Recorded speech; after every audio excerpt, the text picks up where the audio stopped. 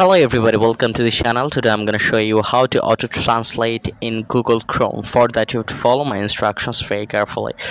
Right now you can see that I'm on Google Chrome. So you can see a three dot button at the top right corner. Click on it. Now go to the settings option.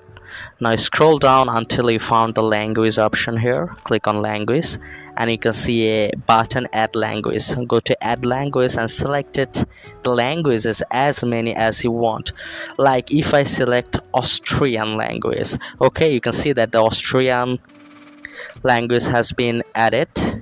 Now if I just visit any place, now click on the three dot button. Now you can see a translate button here. Click on translate. Okay, you can see that it has been translated. Then go to the settings option. Then you can see a button more languages. Click on it.